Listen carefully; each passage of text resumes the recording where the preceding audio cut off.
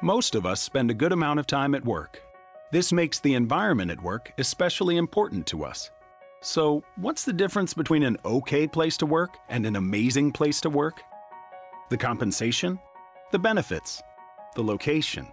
Well, those are certainly important. But for most of us, what distinguishes an okay work experience from a truly great one is the culture. It's the way we feel when we walk through the doors and greet our colleagues. It's the vibe, the energy, the spirit of our organization. Now consider the difference between an okay work environment and a terrible one.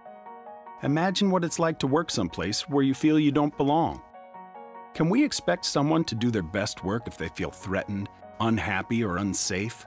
Would any of us want to be in an environment where we can't trust our colleagues and managers? Or where we feel ignored, misunderstood, and disrespected? No chance. Given the choice, most everyone would prefer a more respectful workplace. But what does that really mean? What is it that happens in great organizations that makes the experience of working there so uplifting, so supportive, so positive? For most of us, the answer comes down to how we're treated.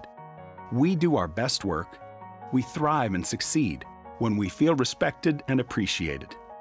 And when we're free to be ourselves, when we're encouraged to apply our unique experiences, skills, and talents to the work we do. In this series, we'll explore some important components to a more respectful workplace. We'll see that we each have the ability and the responsibility to do our part to ensure our work environment is a place where we all feel valued and respected. What's in it for you? Well, a workplace which lacks respect will be less productive, more stressful, and a generally unpleasant place to spend your time. Doesn't sound very appealing, huh? On the other hand, a respectful workplace is collaborative, encouraging, and the type of environment where we're able to do our best work. Put another way, we're more likely to care about our organization and those we work with if we feel they care about us. So, what are the keys to a more respectful workplace? Let's find out.